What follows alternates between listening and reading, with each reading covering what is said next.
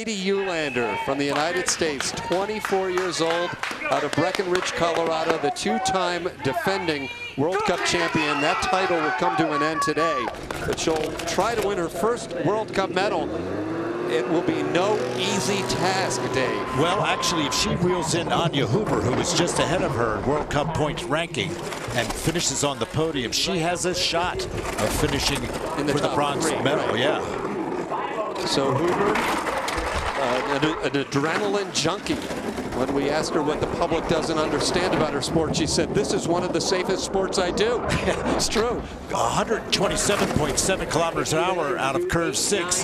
That should bode well for Katie going down to the lower curves. Here she comes, rocketing into 12 out of 13. Well, she's losing time, and we've seen 2/10 get shaved off here down at the bottom. Can the American hang on? 1300s. This is going to be very close. Katie Uhlaender of the USA hangs on by 300ths of a second, moving Hollingsworth back to the bronze position, and Katie Uhlaender to the silver, pending what happens to the final sled. But a big breakthrough this season for Katie Uhlaender. I don't think she got quite enough points on Anya Huber to overtake her for the bronze in the World Cup final standings. But a big sigh of relief. First podium finish for Katie Uhlaender.